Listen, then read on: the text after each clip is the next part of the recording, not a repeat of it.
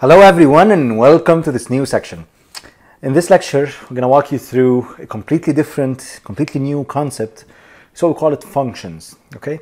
Functions is actually very, very important when it comes to any programming language and mainly Python in particular, because it enables us to do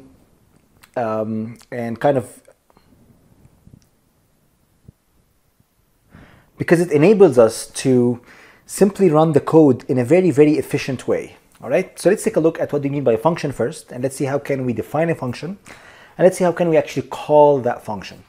So let's take a look at the definition first. So let's zoom in a little bit. So a function is a block of code that can run whenever it's called by the main function, for example. So think of a function as just a couple of lines of code that have been separated, all right? Just think of them as maybe 2 or 3 lines of code that, let's say, sum 2 numbers to each other, and they are put on the side, and every time you wanted to call that function, you just call it by its name. So you go ahead, execute these couple of lines, and then go back to the actual main code without having to repeat the exact same code several times. All right, I know it might be a little bit confusing. Let's take a quick example and let's see how can we do that. Let's assume that I wanted, for example, to, let's say, print, for instance, hello world, let's say 3 times, okay? So what I could do is I could do a for loop, okay, or like a while loop, okay, but I'm not gonna go there. I'm gonna do it in a function format. So I'm gonna say, okay, I'm gonna define a function. So I'm gonna say def, and let's say I'm gonna call it my function, all right? And I'm gonna say print, let's say hello world, hello world. All right, so what happened here? So simply put, what I've done here is I define a function, okay, and I call this function my function. All right, so in order to define a function, I have to use def space, and then I list my function here. All right, and if this function takes any parameters, I actually list the parameters in here, the arguments taken in here in these parentheses. All right, if I leave it empty, that means that function will not gonna take anything, okay? And then what does this function do? This function simply does print hello world. All right, okay, looks good. So if I run it, you find that nothing happened. We didn't print anything, okay? Why? Because I haven't called that function yet. What do you mean by calling the function? Now I wanted to call the function. So I'm gonna say, okay, my underscore function. That's it. That's basically the function call. So if I do shift enter, you will get hello world, which means you simply, when you do my function, that means you're calling the function. You are saying, okay, let's leave that lines of the code, go up here to the function and execute the body of the function. And that's why we're getting print hello world. So if I want to do it again, I don't need to go ahead and do print hello world again. I can maybe just do this, copy and paste. So you just, change, for example, the call of the function, for instance. Okay, all right. Let's take a look. This is obviously is a very simple example. You don't, kind of realize the power of the functions. Let's assume that I wanted to, let's say, define a function. That function takes a number and square that number. All right, so how can we do that? All right, so let's see how can.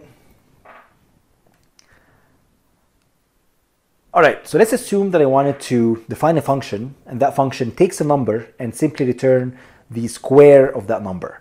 Let's see how can we do that. So we're gonna say, okay, define. So again, I'm defining a function.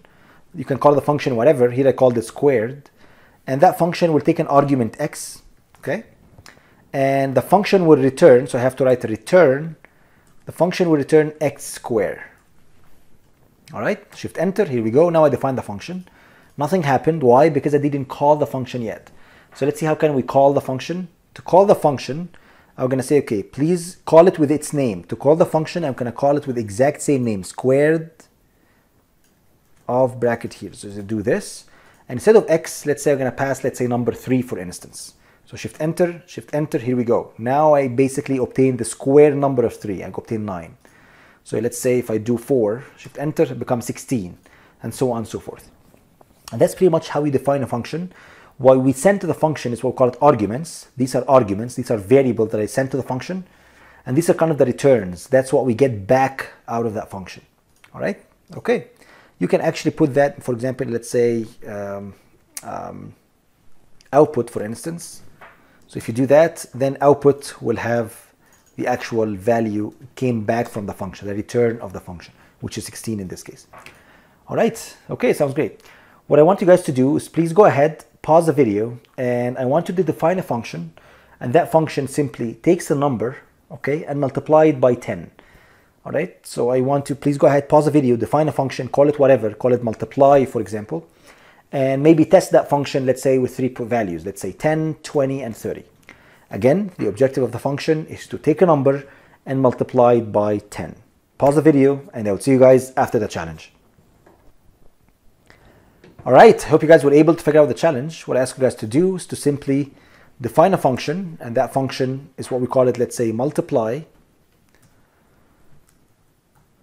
And that function takes a value x, and what it does, it simply return x times 10, which is what I ask you guys to do, right? So it simply takes a number and return the value times 10. Shift enter, here we go, and let's test it. So to test it, we'll test it by its name. So we're gonna say multiply, and we're gonna pass along, let's say number 3, for instance. Shift enter, here we go, we come back to 30.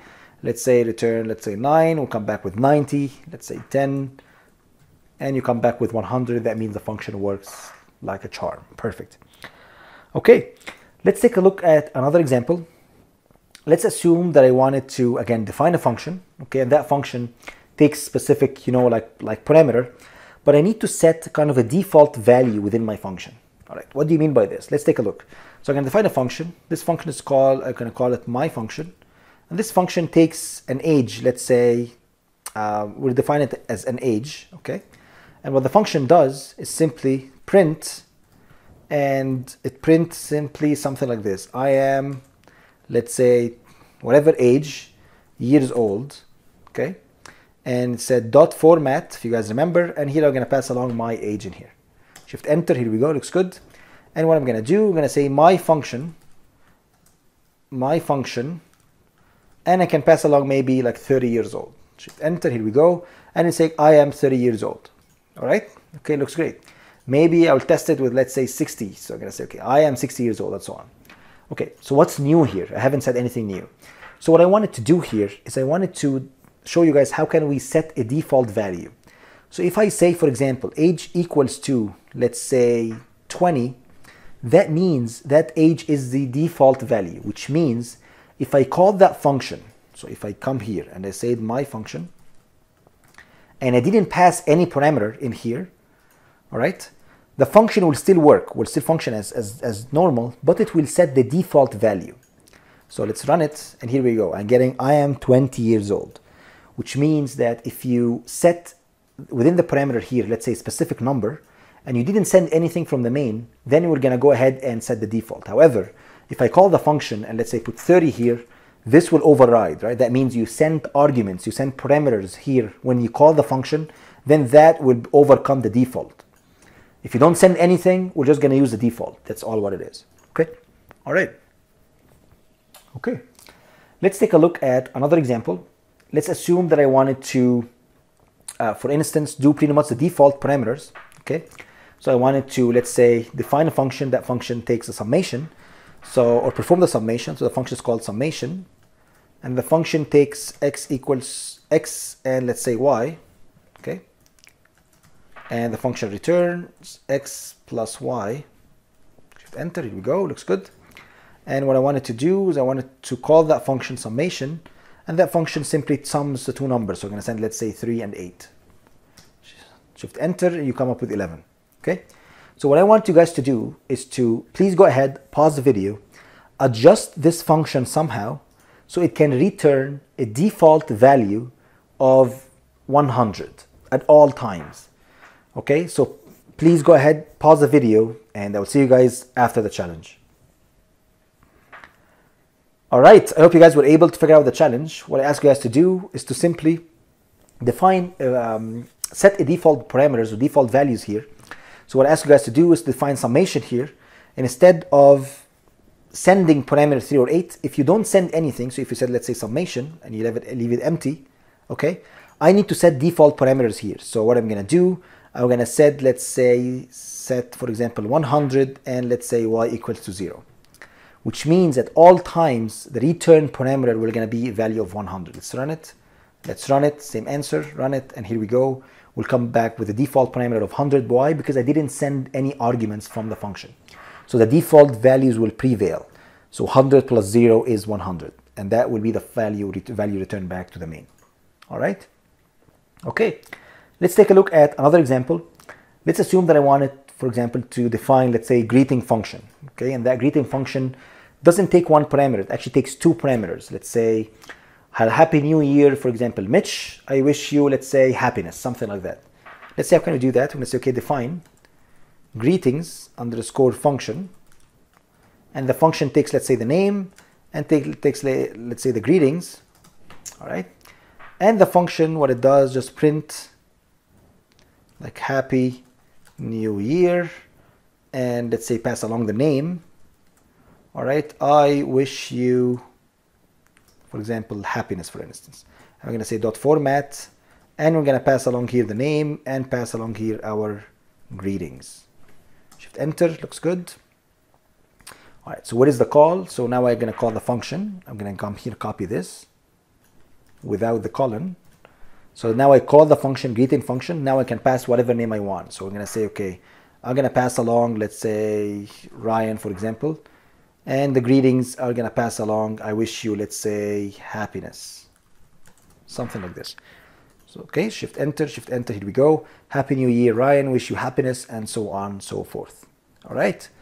Okay, so what I want you guys to do is to please go ahead, pause the video, and please maybe wish, for example, you know, your loved ones, just pick whatever name and wish them any wish, like let's say health, wealth, whatever.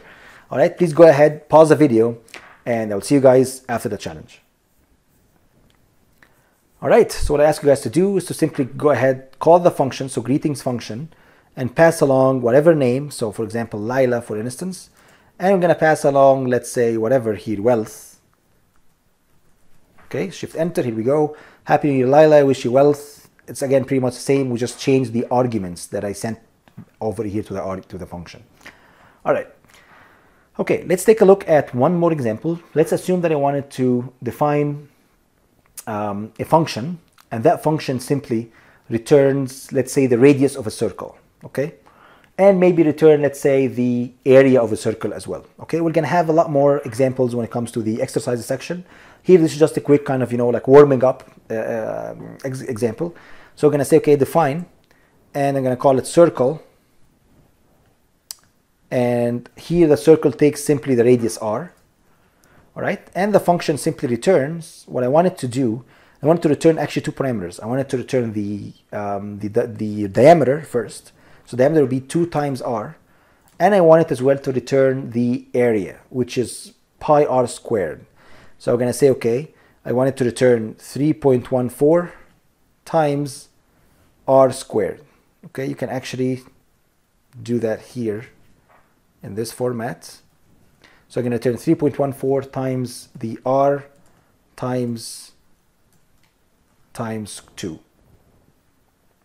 All right. Okay, looks good. Shift enter. Here we go. And let's go ahead here and maybe test it. So I'm going to say circle. And I'm going to pass along, let's say 2.